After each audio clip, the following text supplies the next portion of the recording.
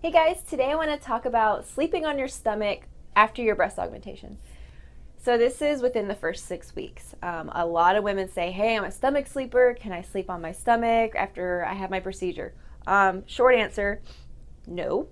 Um, First of all, it's going to hurt if you have under the muscle implants. You're going to want to sit at about a 45-degree angle, yeah, propped up like this on some pillows because it's going to be easier to lift up with your abs to get out of bed because you're not going to want to use your arms to push up.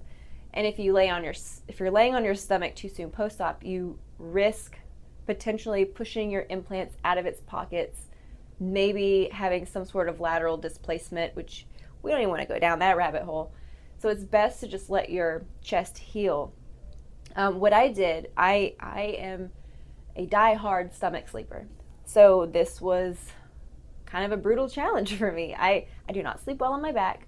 I actually pulled my back out last week and I've had to sleep on my back because I can't sleep on my stomach and it's just been a hot mess. With that said, you can get some pretty comfortable 45-degree angle sponges to recover with. I got one on Amazon and I used for both of my procedures. It helped me stay propped up. It was like a memory foam, it was squishy, and I was able to prop my arms up on each side with some pillows, which is optimal sleeping position for the first couple of weeks. It's just a good idea to stay a little bit elevated so you can get up easier. So when can you start sleeping on your stomach? Well, I would suggest waiting till about 4 to 6 weeks to start laying on your side.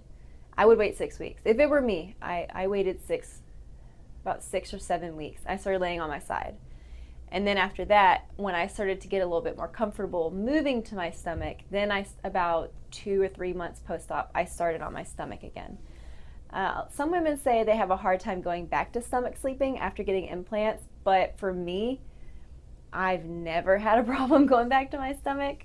Some women feel the implants. Maybe my bed's way too soft, but I don't feel mine at all.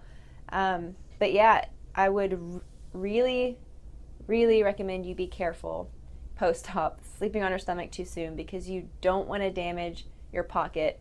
And this is speaking to implants going under the muscle. So yeah, if you're a stomach sleeper, take heart. It will be here before you know it. But in the meantime, just take care of your investments.